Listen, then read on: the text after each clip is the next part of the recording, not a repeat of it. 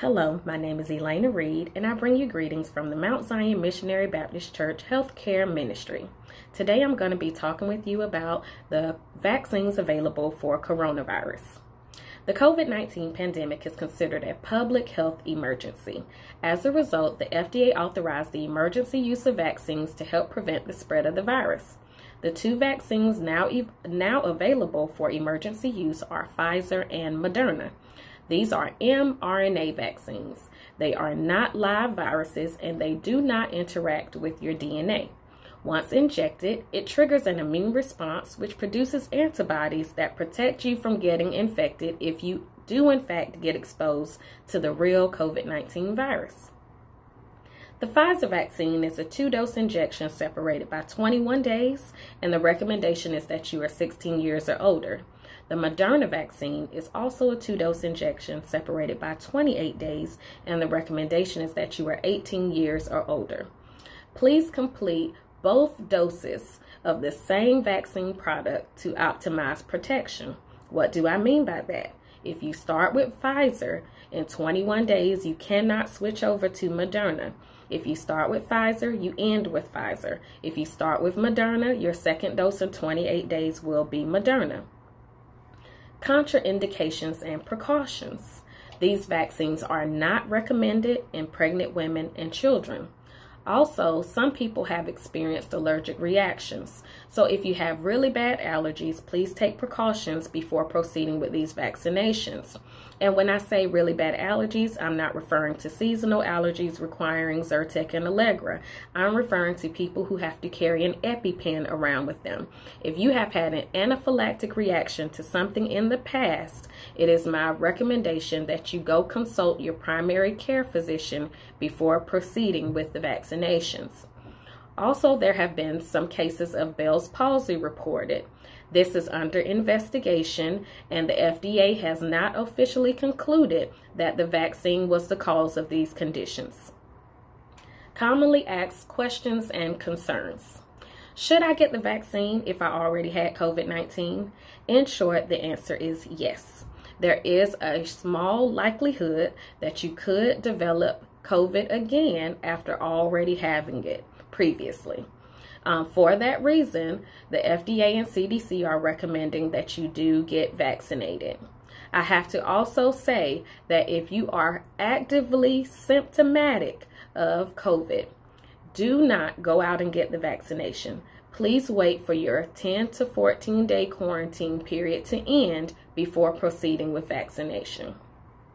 And another question that we commonly hear is, what if I have underlying medical conditions?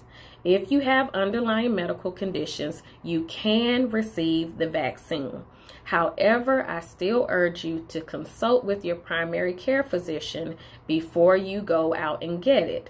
This will make sure you do not have any contraindications to the vaccine itself. Because the vaccines are new, there's still limited data on the safety and efficacy, and so people with certain conditions like immunocompromised patients or patients with autoimmune disease, please go out and consult your physician before proceeding with the vaccinations. Another question we often get is, after 2 doses, will I have to go and get a booster every year like I do with the flu? The answer to this is the need for and timing of booster doses for the Pfizer or Moderna vaccines have not been established. No additional doses beyond the 2-dose primary series are recommended at this time. Where and when can I get the vaccine? Right now, we are administering vaccinations here in Georgia. There's a 3-step plan, and we are in phase 1 of that plan.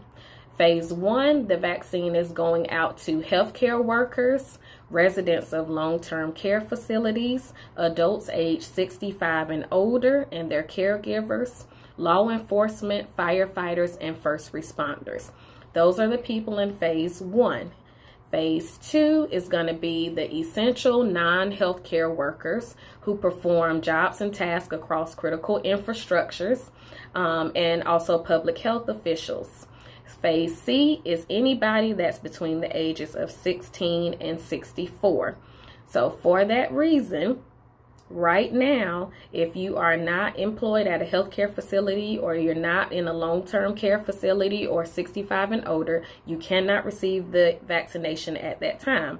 However, if you do fit in that phase 1 criteria and you want to know about the vaccine, please go and call the Richmond County Health Department or the Columbia County Health Department or the Evans Medical Group that's also in Columbia County, and they can help you with finding a location to receive your vaccine. All these places are going by appointments only. Finally, I just wanted to kind of wrap up with the fact that whether you're vaccinated or not, which we do recommend that you do get vaccinated, you should still follow the guidelines to protect yourself and others. Wear a mask in public, wash and sanitize your hands frequently, avoid touching your eyes, nose, and mouth, disinfect surfaces, and avoid crowds. Try to maintain your distance if you are out in public. I wish you all well, and I love you all and miss you. Have a good day. Bye.